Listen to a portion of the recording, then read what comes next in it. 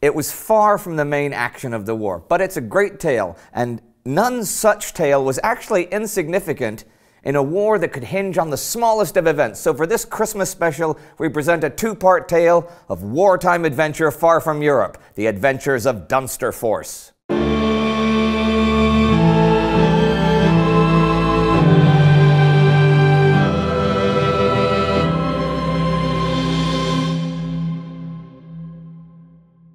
I'm Indy Nidell. Welcome to a Great War Christmas special about the Dunsterforce. This force, under British General L.C. Dunsterville, was also known as the Hush Hush Army, and he published their adventures from Baghdad to Baku in 1920, written mostly from memory or rough diary notes.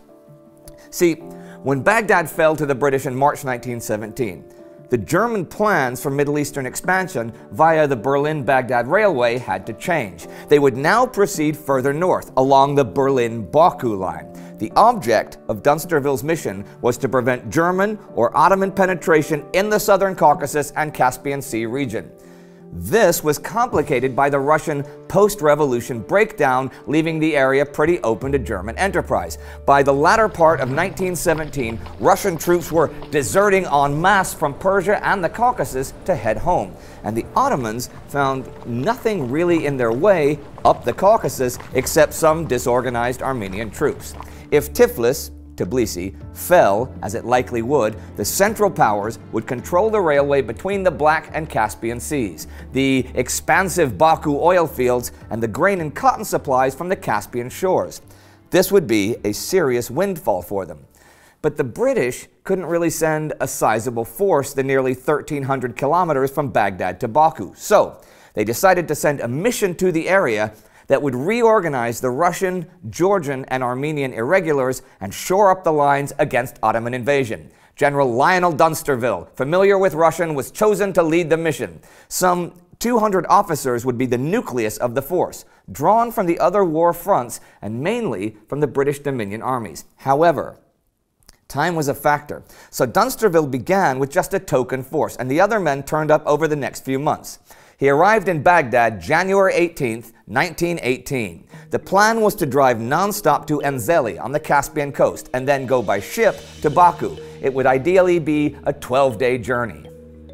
Ideally.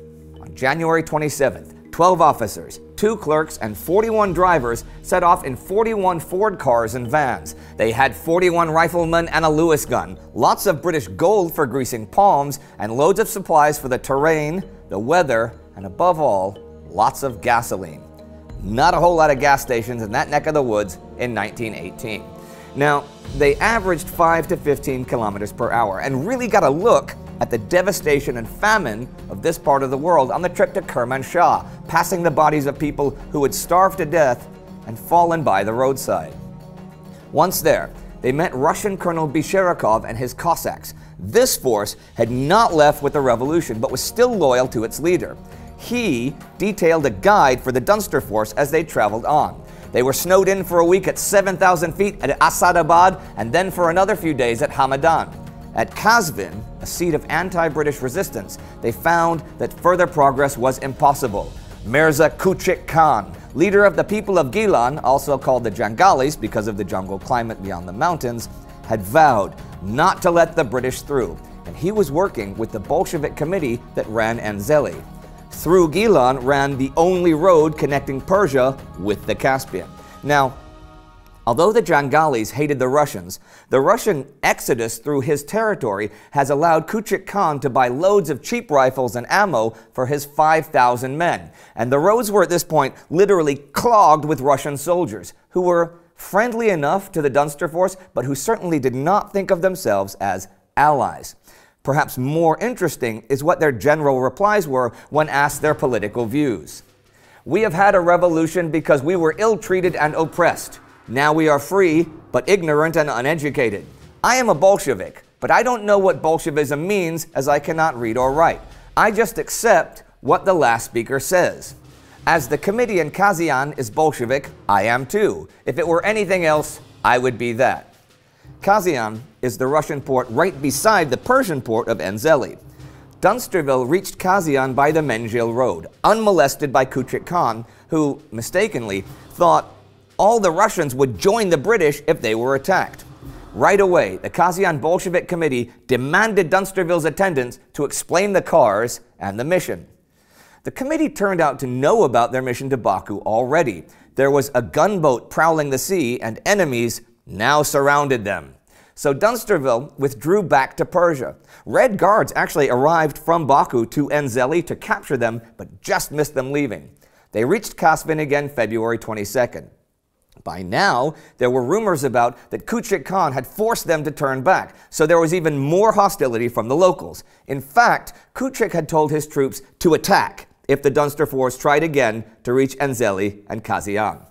The Dunsterforce soon made it back to Hamadan, and with the passes now blocked by snow, they were cut off from Baghdad. The weather cleared finally in mid-March, and all the Russian troops, except for Becherekov's, could get a move on.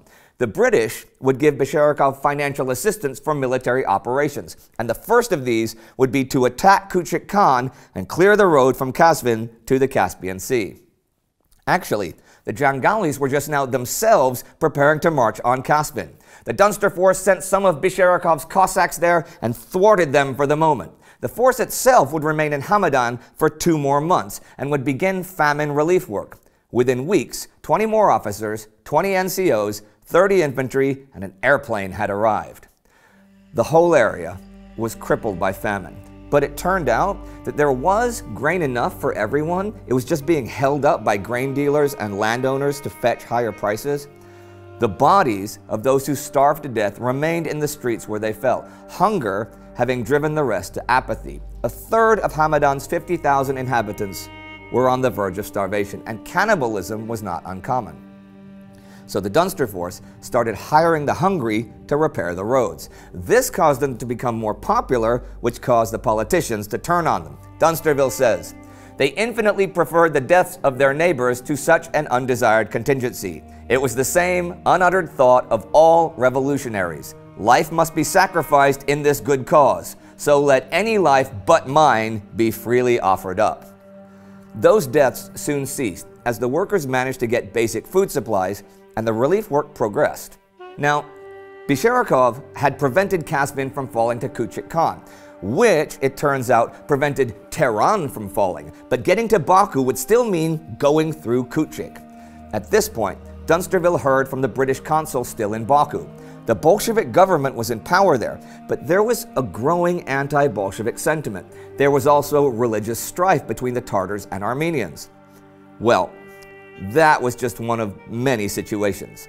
There is the local situation, the All-Persia situation, the Jangali situation, the Persian-Russian situation, the Turkish advance on Tabriz situation, the question of liquidating Russian debts, the Baku situation, the South Caucasus situation, the North Caucasus situation, the Bolshevik situation, and the Russian situation as a whole. And each of these subdivides into smaller and acuter situations. The Armenians and the Bolsheviks are for the moment holding out against the Caucasus Islam army. And though a decent-sized force of troops could resolve the situation, the Dunsterforce has no troops, just some officers, a few armored cars by now, and some money.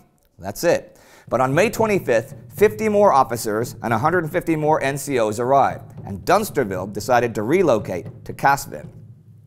They left Hamadan June 1st, 4 months after departure from Baghdad. They had actually accomplished a lot in 4 months, but their original mission was still a failure. They had not reached the Caucasus, and who knew when they would, and every day's delay brought the Ottomans one step nearer the oil city of Baku. They finally fought, and soundly defeated, Kuchik Khan's main force of Jangalis on the Mengil Road at the Battle of Mengil Bridge, and the Dunsterforce and Becherekov's Cossacks reached Enzeli June 27th. The next 2 days were spent meeting with the local Bolshevik leader, Comrade Chelyapin, and his 3-man Soviet, one of those being 19-year-old Comrade Babuk. But Becherekov suddenly turned Bolshevik, since he thought that was the only way he could get his men through the Caucasus, which was mostly under Bolshevik control. He was, of course, worried that going there would put him in Bolshevik hands and they might turn on him. So he decided to land at Alyat, about 50 miles south of Baku, where the railway turns toward Tiflis. This way, he could cooperate with the local Red Army in the field and still be separate from the Bolshevik city leadership. The Red Army there numbered around 10,000, but these were not trained soldiers. The Turkish Caucasian Islam Army was around 12,000 strong, half of that being regular Ottoman troops, and was advancing from Tiflis on the railway towards Baku. Bisharikov hoped to make a dash and capture the vital single bridge over the Kura River before the Turks reached it. He left Enzeli July 1st. Back at Enzeli, Dunsterville arranged a swap of cars for gasoline. The committee could have cut off the supply of gas and instantly paralyzed the Hush-Hush army, but they liked the prospect of owning cars. I just want to say here, the Dunsterforce's presence in the region had been really important. Had they not been there in the spring, Kuchik Khan would not have objected to Bisharikov going through his territory, and the Jangali army would have faced no opposition in heading for Tehran, and Bolshevism, which Kuchikism would have degenerated into, would have taken northern Persia. With North Persia in a state of Bolshevism, the remainder of Persia following suit and linking up with Turkestan, the whole of Central Asia and Afghanistan would be thrown into chaos. And here, I will end part one of this tale. Quite a confusing tale, but it only gets worse. Next time we'll see battle and intrigue, a revolution and the Centro-Caspian dictatorship, and no spoilers. You'll just have to check it out for yourself. Until then, happy holidays from all of us, and we'll see you in part 2. My main source for this episode, and the next one, was the book The Adventures of Dunsterforce. It's a great, thrilling book that I highly recommend. You can find a link to that in the description below. If you want to learn more about the Trans-Caucasus region, which will be more important in 1918, you can click right here for that. Do not forget to subscribe. See you next time.